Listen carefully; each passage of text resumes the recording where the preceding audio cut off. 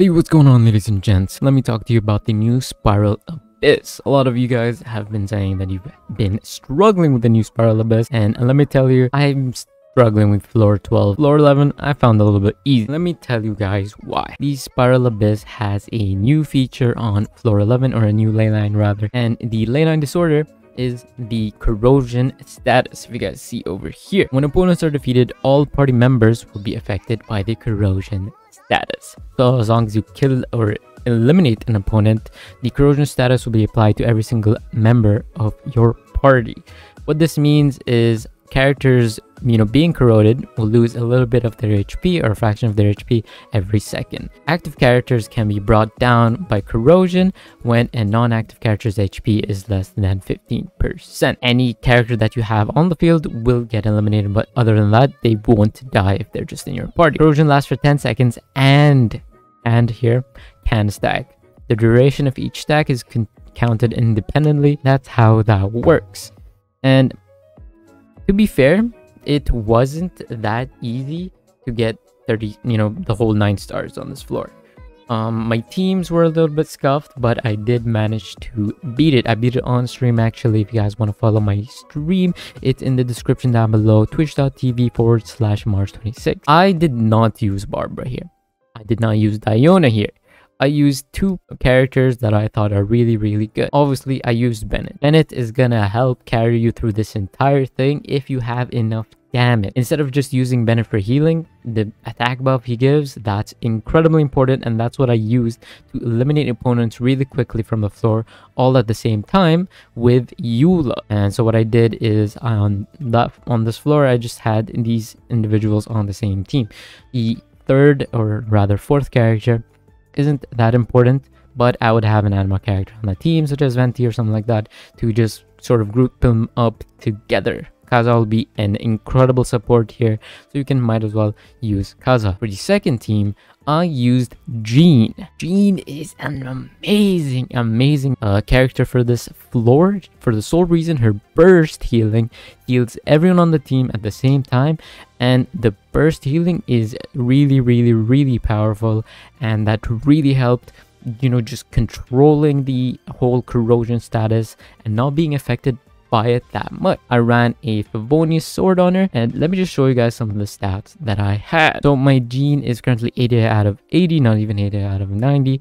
She has the healing bonus effect on her tension stat, so she will always have a healing bonus with her.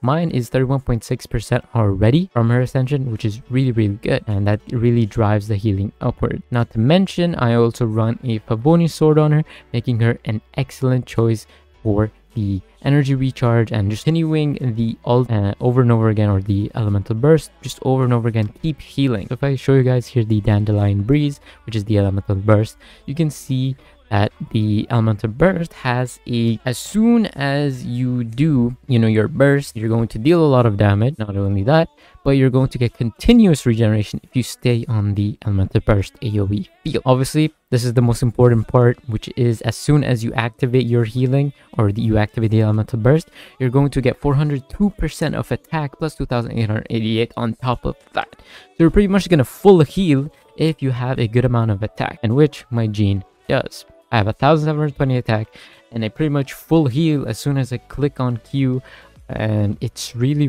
good. And I don't even have Jean like fully invested in. It is pretty good, which is all you need. But if I just turn her attribute to 80 out of 90, I get that extra healing bonus, and I can get her talent up to 9, which is going to be pretty beneficial as well. Not only that, but if you have Jean, you can also have this. When you normal attack with Jean, you have a 50% chance to regenerate HP equal to 15% of Jean's attack. This is for all party members, so everyone's going to be affected. Really good.